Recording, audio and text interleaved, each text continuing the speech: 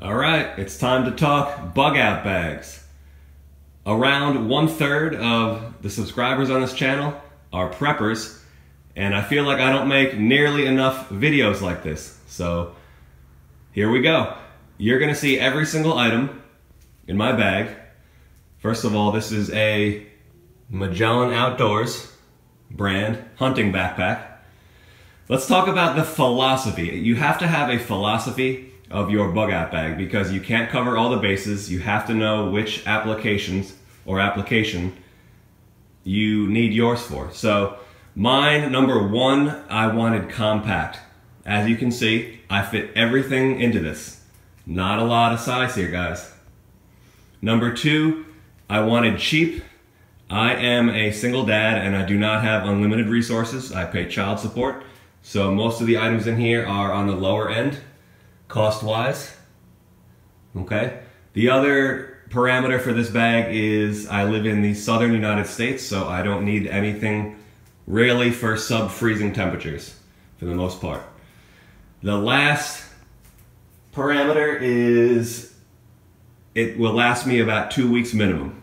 This is not a permanent thing, okay? As you all know, bug out bags are not meant to be permanent. This is just to last me until I can get into a more stable environment in a SHTF situation. So let's go through all these items. Obviously, because I'm holding a phone, I do not have both hands free. What I'm gonna do is take out all the items in groups, okay?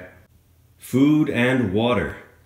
These are life straws. You can get them on Amazon. They are like straws. You can drink water directly from streams, lakes, rivers, even puddles. They filter out everything except viruses. Now, if you need to kill everything, including viruses, you use these pills. These soak in water. Those are great. Metal container to hold water or even boil it in. That's not a lot of water, I know, but remember, I have a compact bag. It's just enough to get by.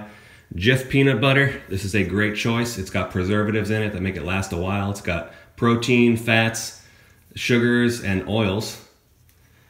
This is not Altoids, this is fishing tackle. That's one of the best resources around me. I have a lot of lakes, I'm pretty good at fishing. Extra fishing line. This is a glossary book with pictures of wild edible plants in my area. Self-defense. I choose a pistol because it is compact, obviously. This is a Ruger Security 9, a great budget gun. I got it for less than $300. Ruger makes some great low-end guns. I've never had a misfire through this. I've gone through about 700 or 800 rounds. It's never had a problem. The rounds that I use for defense are critical defense. Those are great. I also got some of these. This is a Smith & Wesson double-sided dagger.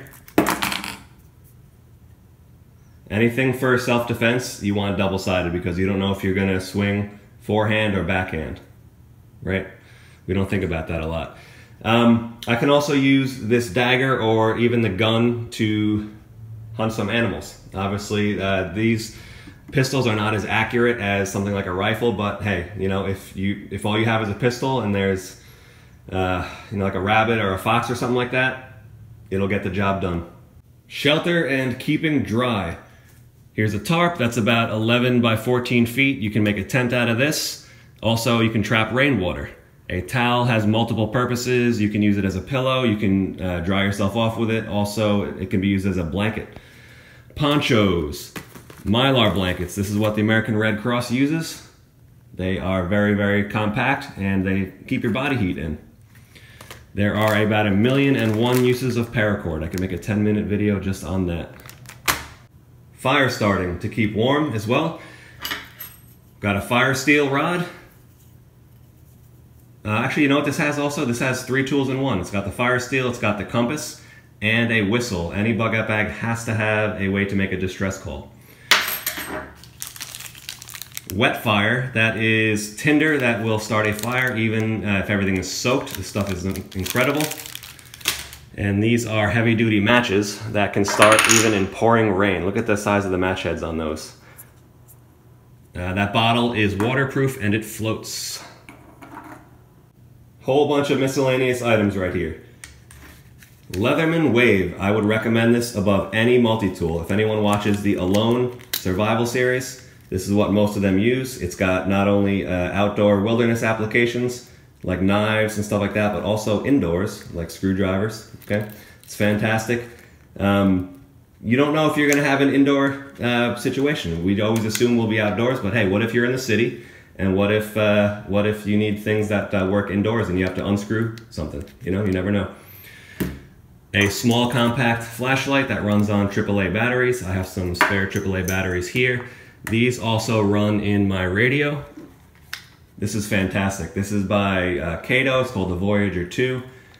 And it has 5 sources of power. It's got a crank, solar, it's got AAA batteries, it's got wall power, and also a rechargeable battery on the inside. AM/FM radio, a flashlight, a distress siren, and it has the, I think it's like the International Weather Service, NAOO or NOAA, whatever it is. It has that, where you can get updates on weather emergencies. Gorilla Glue duct tape, USB wall charger, and a spare cable. A pad of paper to write down anything important that might come up. This is often forgotten, very important. Pens and pencils, plastic bags, Ziploc bags, small and large size. You don't know if you're gonna have to carry something or whatever. Again, it's all about multi-purpose. The more purposes a single item has, the better. I have a roadmap for my state because if you are out of power, there goes your cell phone. You will not be able to navigate. So it's always good to have a physical copy of a roadmap for your state. Bandanas can be used to block the sun, to filter out, you know, like right now where we have the virus going around. It can be used as a mask. It can also filter out debris from water if you want to pour some water through it and get out some rocks and sand. No, that's not my lunchbox. That is a first aid kit. I put together my own first aid kit. I didn't want to buy one of those, you know, pre-made ones because those are completely useless. They don't have anything useful in there. All right, so some hand sanitizer. This can be used to start fires too. You can start a fire and get a flame with that. All right, some medicines, Tylenol, ibuprofen. I have, in case of a bruise, I have an instant cold compress, some medical tape, gauze pads. Those are large. I got some small here. This is, it's called Stops Bleeding. If you get like a gunshot wound or like a really big laceration, this is, you just pour this powder on it and it instantly clots. Some wrap. This is called Coflex or Coband. It's self-adhesive wrap. Antibiotic cream.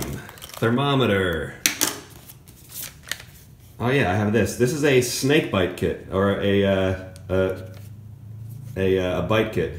Now, there's a lot of argument as to whether or not a snake bite kit even works. You know, I guess the American Medical Association or whoever it was said that it doesn't, you know, you can't get any of the venom out of you, but hey, if I don't have a hospital and I want to increase my chance of surviving, even, you know, 1 or 2%, and I can suck a little venom out from a snake, then hey, I'll use it. Snakes are the main threat where I live. There's not a lot of wild animals that will kill you, but there are a lot of snakes. That's why I have that. Some alcohol pads to clean. I have some biohazard bags. Tourniquets. Band-aids, shoestring, I guess that's for like another form of a tourniquet. Some iodine pads, scissors, you can cut your nails with this as well, I guess, and tweezers. There you go. Yeah, don't bother buying one of those pre-made kits, man. They're totally useless. You want to get all your supplies and make it yourself. And that's it. All those items fit into this small little hunting backpack. Obviously, it's not perfect, but I make additions every day, and that's what it's all about. We continue to improve. So thank you for watching. Please comment below, tell me what you think, and subscribe to my channel if you want to see more stuff like this.